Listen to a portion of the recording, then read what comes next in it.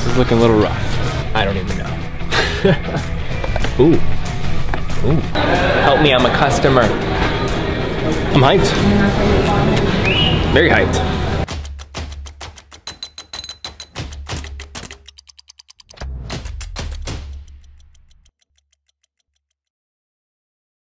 What's up guys, Teddy Baldassarre here. And in this video, we're gonna do something a little bit different. So what we're gonna be doing is going to 4 different retail locations, mainstream retail locations, to find the best deals for watches. What I'm gonna do is buy 1 watch at each of the stops that we're gonna make throughout the day, and then come back here, we'll do a deeper dive and review of each of the watches. Each one of the watches that I purchased are going to be given away on my Instagram. So these are gonna be Instagram exclusive giveaways. So if you want to be entered to win that giveaway, fill out the watch giveaway form and then be sure to be following me on Instagram as well. So guys, let's go. So let's go see what Walmart has to offer. Oh boy, here we go. This is looking a little rough. Yeah, I want to see good value for money. Oh, here we go. Casio World Time. Not bad. Honestly, these are pretty good deals. These aren't bad. I gotta find somebody to help us out. That actually might be more of a challenge than finding a good watch. I need to be served. There's some watches in there I want to look at. Customer assistance to the jury counter. They got us. I can ring you on the phone. Right there. Cool. Yeah. All right, guys.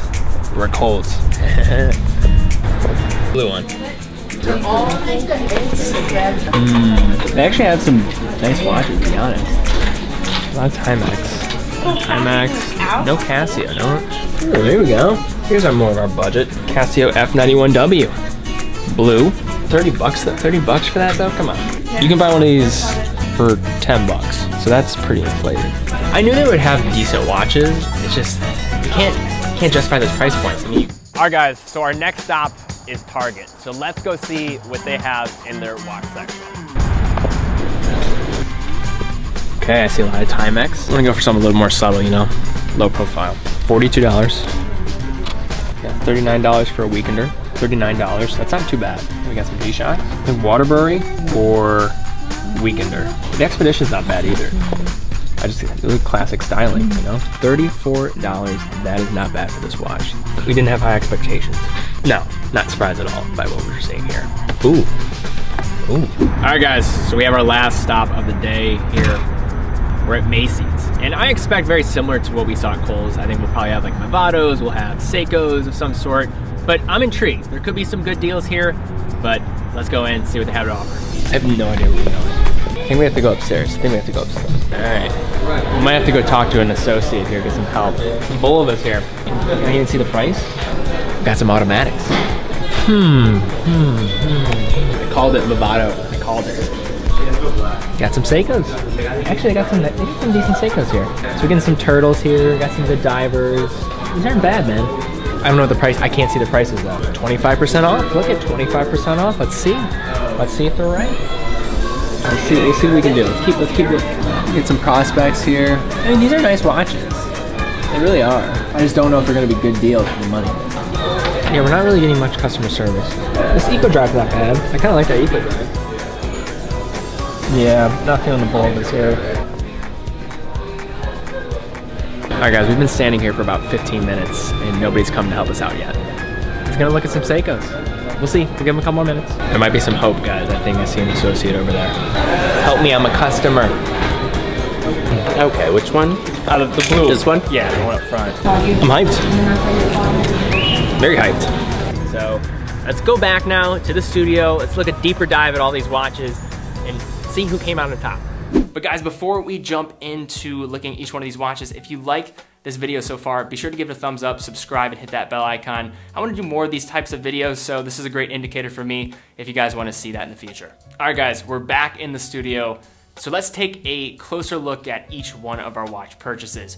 Our first purchase was the one that we made at Walmart, and we purchased the Casio Duro. So the Casio Duro, I will say this, it looks better in person than in photos. And for the price point that we were able to find this watch for, including tax, $58, this really is an awesome watch for the money. You can find these watches on other online retailers between $40 to $50, but hey, what are you gonna do? Case size here is 44 millimeters, powered by a quartz movement, water resistance up to 200 meters as well. And I'd say that this watch is a great find, but not necessarily a great deal considering then you can find it for other places for cheaper. But Walmart though, if you are looking for say G-Shocks, Casios, I think Walmart is actually a pretty suitable place to look. So that's Walmart. Let's move on to Target. So when we went to Target, there was a lot of fashion watches, but also a ton of Timex watches. And the Timex that I decided to go ahead and purchase was the Timex Easy Reader. This watch we were able to get for a $35 price point. Considering on Timex's website you'd need to pay $50, I don't think we came out with a bad deal here. This watch has great legibility, hence the name, but you definitely would want to put this on a better looking strap here. On top of that, I don't necessarily love the time setting with the actual crown. It is very hard to get your fingers around this thing, as well as it is very slow to actually change the time. But this watch comes in with a 35mm case powered by a quartz movement and has water resistance of 30 meters. Okay guys, now for our third stop, we had Kohl's. So for Kohl's, we decided to go with another Casio. It was the Casio MW240 7BV. This watch came in price point at Kohl's at $26. This is certainly overpaying a bit, and I think that was really the story here for Kohl's in general. The thing that really epitomized it was finding the Casio F91W on sale there for $30, where you can find that watch, sure, a little bit different than the variant that we showed at the beginning, but still, you could get one of these watches for $10 online. And that was really the problem with Kohl's when I was going through there. Great selection of watches, just a little bit too expensive. This watch comes with a case size of 42mm, powered by a quartz movement, and has water resistance of 50 meters. And then our last place that we stopped, Macy's, we picked up the Seiko SRPC 93. So we were able to get this watch for a pretty solid price point of $330. The retail price was $525, but I know that's very inflated. Most of these watches are gonna be found around $400. You can find it for around that price on Seiko's USA's website. So I think we got a pretty good deal here, honestly. Case size, it's 44mm, and this is a very large watch. When wearing this, it is very large on my wrist. I could never really pull this off. It's powered by an automatic Seiko 4R35 movement. And yes, it is an automatic watch, despite what the associate behind the counter at Macy's was telling me that all Seiko watches were solar. I bit my tongue. I didn't want to put them on blast there as I was buying my Seiko watch, but pretty funny. Water resistance of 200 meters, and this also meets ISO diving standards as well. And I think the one thing that needs to be said about this watch is the beautiful blue gradient dial. It absolutely stood out when I was looking through the display cases, and really was the reason why I wanted to really take a look at what is the price of this thing. I want to see if I can get this thing at a good deal. So